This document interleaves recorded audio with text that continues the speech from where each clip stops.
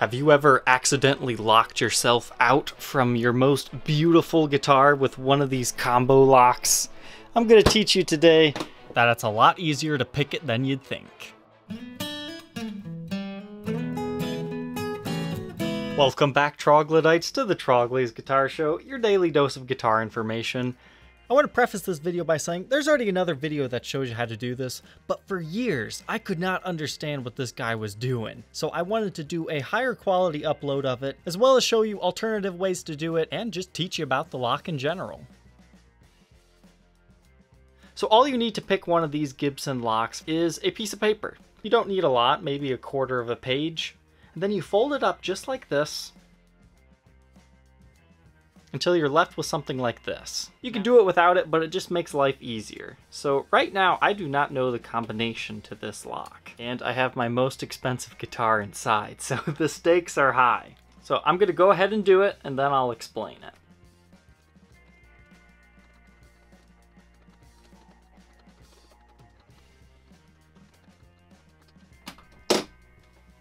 Alright, so Steve Howe's The Les Paul has been freed. The combination of 638. Now, how do you know I wasn't just messing around? I will go ahead and reset it, and now it is completely locked. So let me describe what's going on here.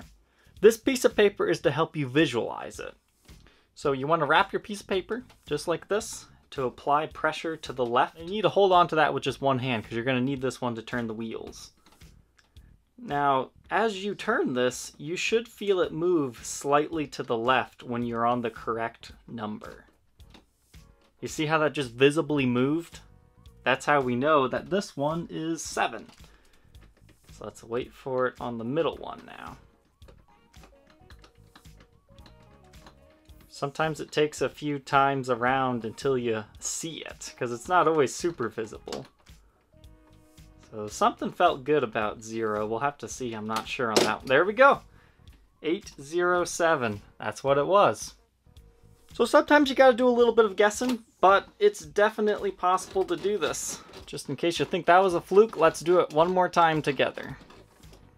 Alright, this is now the new combination that has been set. And we will randomize it even further. So once again, you take this, you pull it to the left, and you wait for it to just slightly go. There we go. That one went. That one felt like it. That middle one's sometimes difficult. We'll have to see if I'm right. But if you think those two are right, you can just spin this and then that would tell you. So that one must not have been right. There we go. Sometimes you just get lucky guessing. But it was 601 that time. But if you're following this guide and you're still frustrated that it's not working, instead of leaving a dislike on my video, I'm gonna try to help you with that too. This case is the reason why I decided to make this video today, is because I've been spending all day trying to pick this lock. Now the problem with this lock is it's actually semi-wet damaged. You can see somebody tried to pry it up before because they had forgotten the code. So on a 90s era case like this one, not the 2000s one, it's not quite as visible. You're not going to see it move to the left as much. It's going to be more so just a very delicate tug, like a little dink. So you can use the same technique, but it's not going to be visible on the camera. You're just going to have to really feel for it. And you're going to get frustrated, but don't worry. Eventually, hopefully, you'll feel it.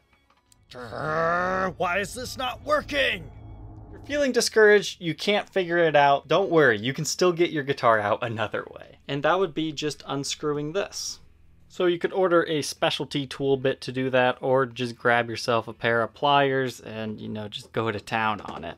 It should come off with enough pressure once you start turning it. It's really easy to take them off. It's more of a permanent solution if you don't want to use this, because let's face it, I mean, the reason why I can even make this video and why anybody commenting something like, oh, you're teaching me how to steal your Gibson guitars, why that point would be moot is, I mean, if somebody's stealing your guitar, they're actually just going to steal your case too. The reason why Gibson discontinued these combo locks is because they said it keeps the innocent innocent. But it could be useful to keep the kids out of your expensive guitars. And in that case, yeah, I'm sorry for teaching them to pick your lock. And honestly, after I've played Combo Breaker with all the ones I have, some of them are just so worn down you can't feel it anymore. There's only 1,000 combinations that would work, and to test all of them, it would only take about 6 minutes. So I'm going to go ahead and manually try to break the combo on this one. So in order to do this, just set everything back to 0. Grab your piece of paper, make sure it's always ready to go. This is really just saving your fingers is all. And scroll through all the numbers. So you go through this one,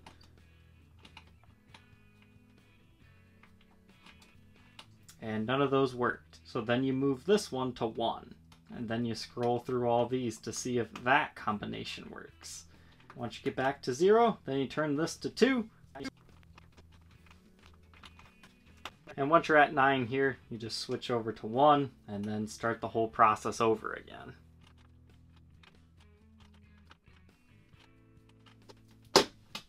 There we go. I happened to get lucky. If you want me to be completely honest with you guys, I did not know the combination of that lock, but I had picked this case earlier today, but then I thought I would try it on the black case that I did the other samples on. But in the process of going in between them, I accidentally forgot what it was. So since this is a client's guitar, I'm really happy I just combo broke that. And I got lucky. It was 1, 2, 3, so I only had to try 123 different combinations. Why that thing opened when it was at 942, I don't know. That's just because this lock is just not in good shape in general. It's incredibly tedious to do it the 1,000 method way, but it will work eventually if nothing else in this video worked for you. And once you do have it set, I highly suggest resetting it to something you'll remember, like 0, 0, 0. So to do that, you just press this to the right, and then you are now setting what you want it to be. So keep it pressed to the right, and I will reset this to 0, 0, 0. I can't believe how long it took for me to realize this. I am now going to do this on every combo lock I get. So once you let go of this, that is now your new combination. So it's as easy as that to reset it once you know it. Just in case you're not interested in using your lock once you fixed it, on the 0 position, you can actually see there's a small hole through it. That's how they came from the factory. They had a little red strip through them.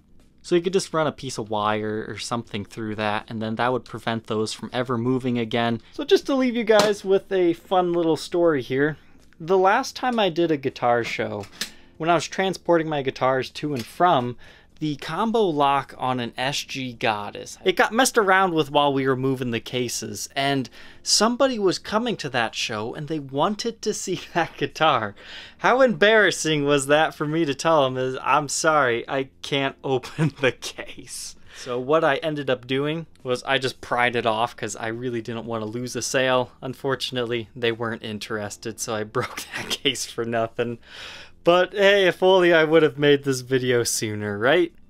So I hope this helped you get back into your case. If you need more guidance, I offer private help sessions on my website, troglysguitarshow.com.